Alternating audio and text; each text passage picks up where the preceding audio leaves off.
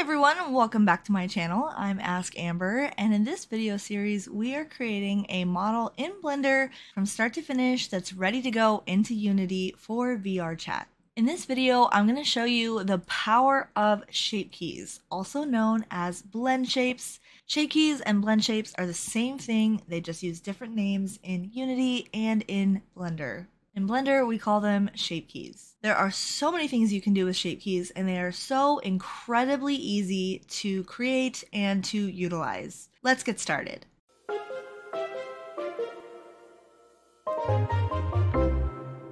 I'm just going to show you a couple of things about Shapekeys that you may not know already. So let's say I want to create a new Shapekey, but I don't want to make it from scratch. I just want to use two of my other Shapekeys that I already have. This especially works well for faces, so let's go up to the head, and I'll show you how to make a custom Shapekey for your head. I want to do some specific faces. Let's say I want to combine a couple of Shapekeys. I want to combine Smile Small, so I will totally turn that all the way up. I also want Blink Happy, so I'll put that in there. And you don't have to have it all the way up, you can do it at whatever level you want. So I want some happy eyebrows, and I really like this face. And I say, okay, well, I can go into Unity and select all of these individual things, make the animation for this shape. Or what you can do is click this little down arrow, and you click New Shapekey from Mix, which is basically going to create a new Shapekey at the very bottom. And this Shapekey is going to have a combination of all the other things that you did.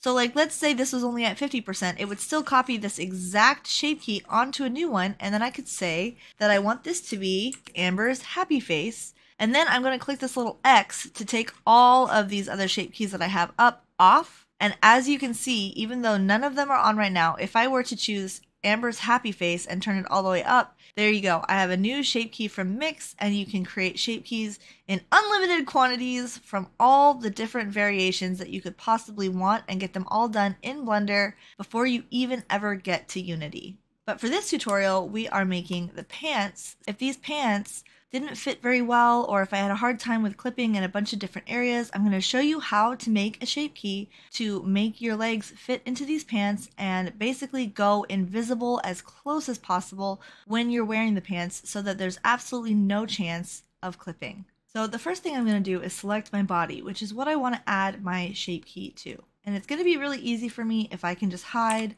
all the rest of the things that I don't need. So far, it's just the tail that would be in the way. So I'm going to select my body, and I'm going to click on this little triangle icon, and this contains my vertex groups, and the second one down is Shapekeys. So I already have some Shapekeys on my body right here, and what I'm going to do is create a new one. So I'm just going to click the plus button, and I'm going to rename this Shapekey to Skinny Legs, because I want my legs to basically be super skinny inside these pants so that you will never ever see them. So now that I have this selected and not the basis, I have skinny legs selected, I'm going to leave it at 0. That's totally fine because we are going to use the edit tool and not the sculpt tool.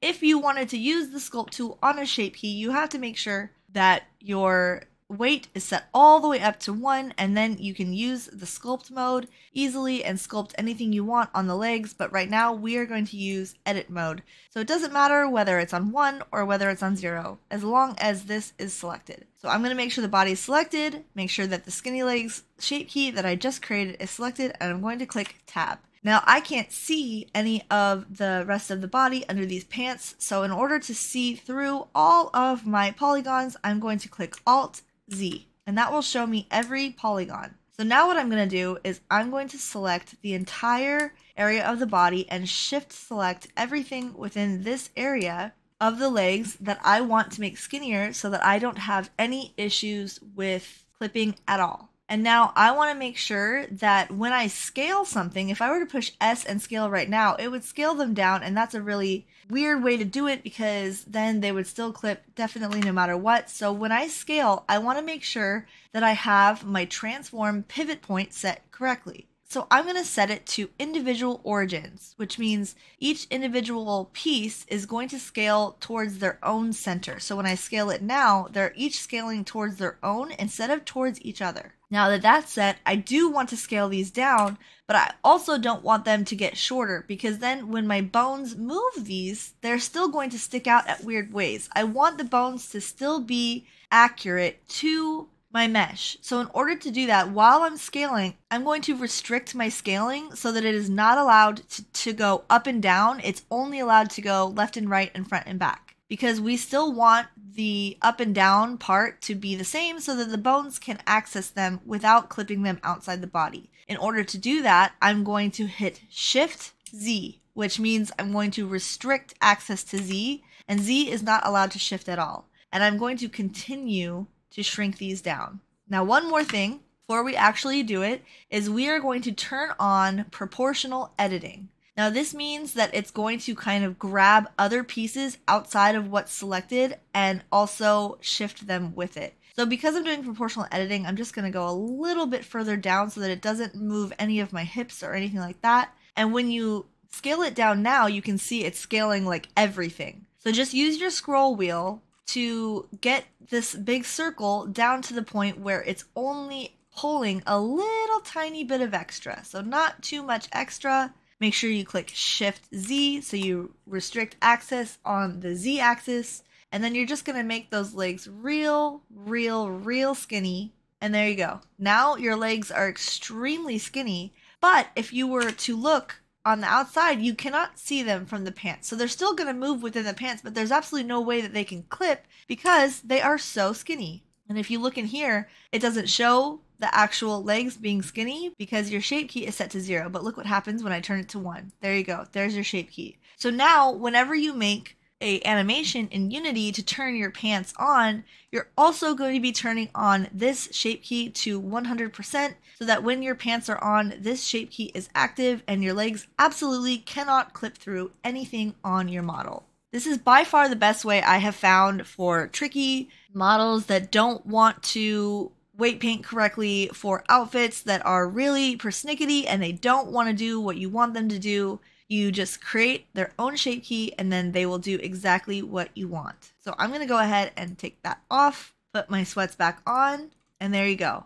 So just as a quick review, you can combine shape keys by turning up your shape keys to whatever you want and then creating a new shape from mix. You can create an entirely new shape key and then edit it, and then that edit will stay so that your regular model will be as it is, and then once you turn it on, then your shape key will turn all the way up to the selection that you edited. Make sure that after you're done editing your shape keys that you click back onto the basis, which is the natural state in which your avatar is, so that you don't mess up anything on your shape keys if editing at a later time. Believe me, I've done that a few times and it's not the greatest. And there's two ways to edit your shape keys. You can either click on the shape key itself and click tab to go into edit mode so that it edits, and you can see here on thigh squish, you can see the edited thigh squish is there. Or if you want to sculpt your shape keys, you just have to turn your shape key all the way up totally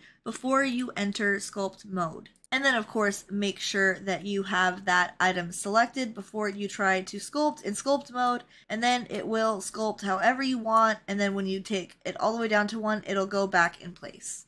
So I'm going to undo those that I just did, turn it down to 0, turn my sweats back on, and you're good to go. I hope this video helped you out and gave you some new tips and tricks and ideas on how to get really customized and personalized models without having the annoyance of having everything clip through everything else. If you want more videos on how to get your model from start to finish in Blender, getting it ready for Unity, and adding all the different assets that you want to add to it, make sure you check out the rest of the videos in this series. I hope you enjoyed. I hope you have a fantastic day. I love you so much, and I'll see you in the next one.